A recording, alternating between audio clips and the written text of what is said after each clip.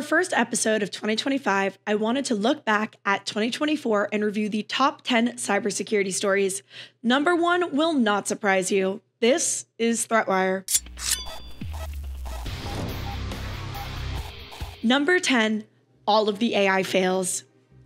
In 2024, AI became more persistent, more present than ever. From ChatGPT struggling to count the number of R's in strawberry, it's 3 by the way, to AI companies making baffling security decisions, AI firmly established itself as a dubious space for cybersecurity. Rabbit's R1 device, marketed as a personal assistant, was exposed for hard-coding API keys that granted hackers access to user data and email systems, issues the company largely dismissed. OpenAI's macOS ChatGPT app stored conversations in plain text and bypassed macOS sandboxing, leaving user data vulnerable until public backlash forced a fix. Microsoft's recall feature, part of their AI-driven Copilot plus PCs, was found to store unencrypted user data, including screenshots and messages, raising ethical and security concerns despite Microsoft's subsequent half measures like encryption and opt-in requirements. Together, these incidents reveal a troubling pattern. The rush to AI innovation often overlooks fundamental security, leaving users' privacy and data at risk. Number 9, the NVD Went AFK. The NVD, or National Vulnerability Database, resumed activity after a prolonged silence, during which its operations largely halted. This caused significant delays in CVE processing and created a backlog of vulnerabilities. This lapse is attributed to the establishment of an industry consortium by the NIST, or National Institute of Standards and Technology, to manage NVD responsibilities.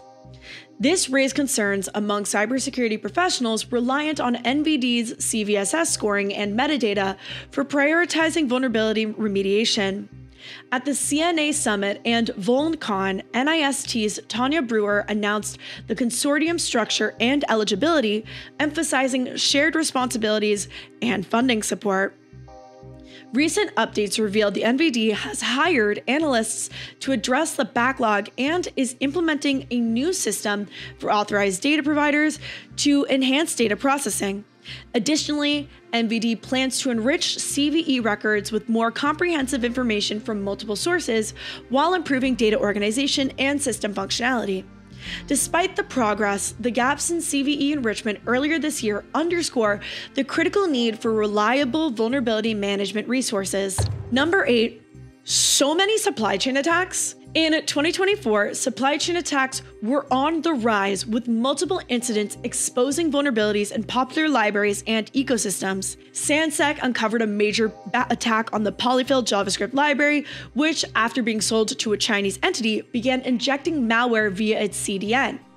Similarly, Checksmarks reported several Python supply chain attacks, including typo squatting on packages named like files.pypy.hosted.org, targeting developers and stealing sensitive data.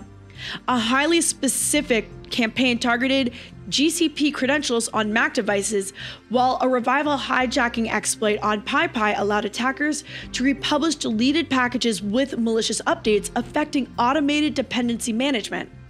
Additionally, malicious NPM packages targeted Roblox developers, leveraging typo squatting and malware to compromise systems and deploy rats. But these incidents highlight the escalating threat of supply chain attacks, my favorite, across the software ecosystem, emphasizing the urgent need for robust security measures and awareness. Number 7, Kaspersky Banned. Earlier this year, the US government finalized a ban on Kaspersky antivirus software, citing national security risks tied to the company's Russian origins and potential influence by a foreign adversary. Effective September 29, 2024, the ban prohibited the sale, updates, and integration of Kaspersky products, though consulting and advisory services were exempt. In response, Kaspersky ceased U.S. operations in July, alerting customers that cybersecurity coverage would transition to Pango's Group's Ultra AV solution. However, the switch sparked chaos when Kaspersky software was silently replaced with Ultra AV tools without user consent, causing confusion, system issues, and public outcry. Was it malware or what was going on? Well, Kaspersky denies posing security threats and highlights its transparency efforts. The move reflects broader U.S. concerns about foreign-based software, similar to the debate surrounding TikTok. Meanwhile, sanctions were imposed on 12 Kaspersky leaders, further cementing the growing distrust between U.S. and foreign adversary-linked tech companies.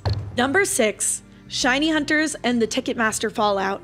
Ticketmaster was hacked by the group named ShinyHunters, who allegedly sold 1.3 terabytes of customer data impacting 560 million users only for $500,000. Initial reports wrongly implicated cloud company Snowflake, leading to misinformation despite Snowflake's denial and investigations by Mandiant and CrowdStrike. These investigations found no compromise of sensitive data.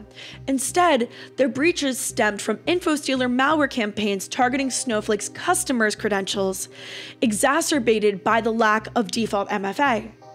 Hackers also exploited third-party contractors like EPAM systems, though EPAM denies involvement. While Ticketmaster filed the required SEC disclosure, Snowflake hadn't, raising scrutiny about their response. Around 165 Snowflake customers were notified of potential impacts, emphasizing the need for enhanced security measures like MFA. Number 5. Welcome back net neutrality. On April 25, 2024, the FCC, led by Commissioner Ana Gomez, voted 3-2 to restore net neutrality. This policy originally enacted in 2025 during the Obama administration and later appealed in 2017 under the next administration. Net neutrality ensures that all internet traffic is treated equally by service providers, prohibiting practices like throttling specific websites. Commissioner Gomez emphasizes the importance of broadband as essential infrastructure for modern life, comparable to water and electricity. In addition, they highlighted its role in its safety, health, education, and economy. By classifying broadband as a public utility, the revival of net neutrality aims to improve service accountability, expand access, and support robust internet services nationwide. Number 4.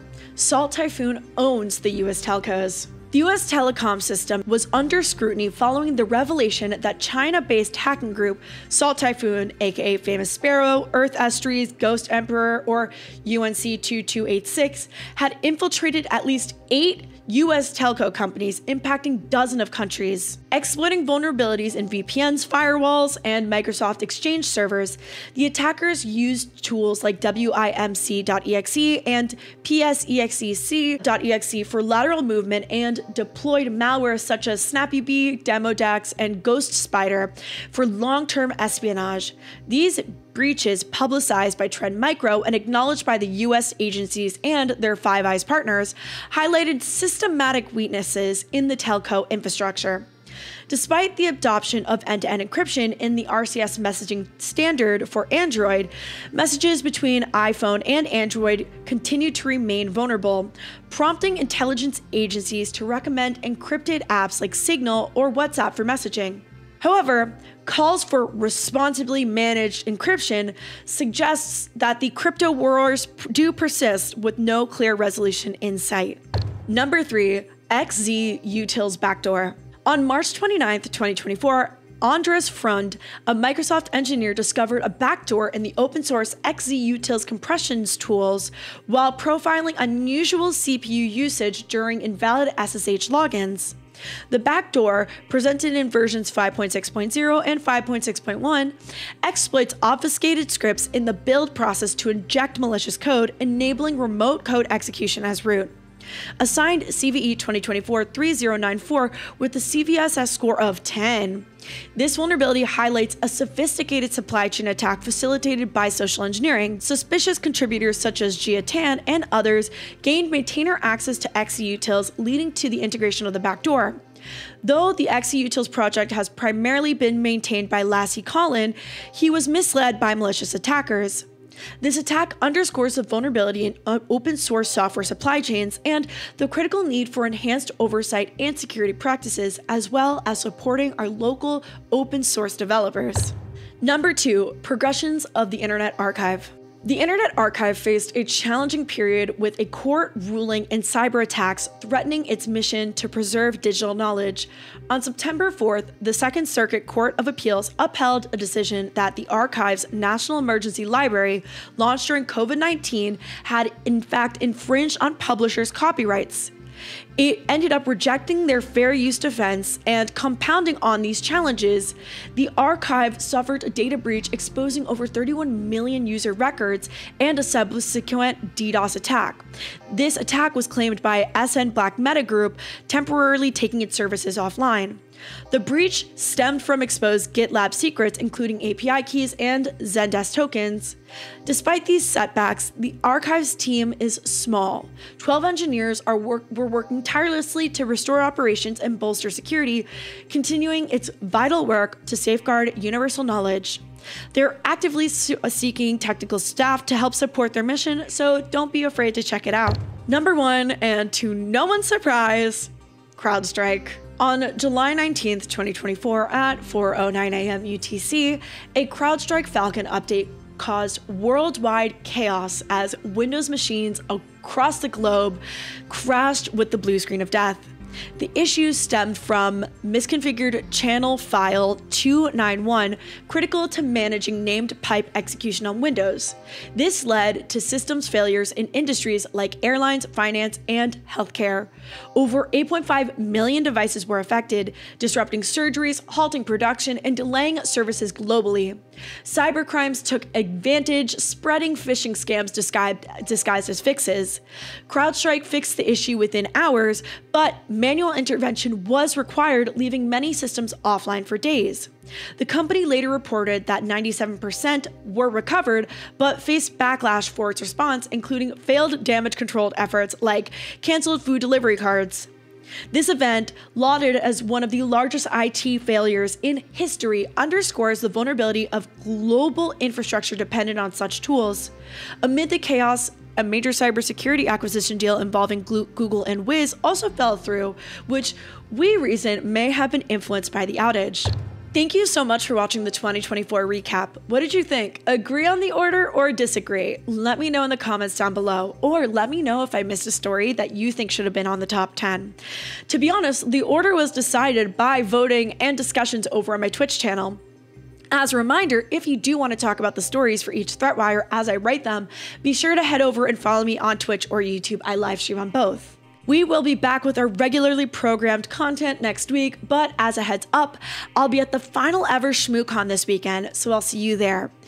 Also, in addition, you'll notice that something looks a little different here. It's because I moved, so as I get the ThreatWire studio set up, please be kind with me as I figure out how to get the background hung up, because right now I don't have enough space. So I'm gonna make it work though. Let's hope for an exciting year of news stories in 2025 and to kick off the year right. I hope everyone had fantastic holidays and a lovely new year. You can find me online everywhere at endingwithali, and as always, good luck, have fun, and don't get caught.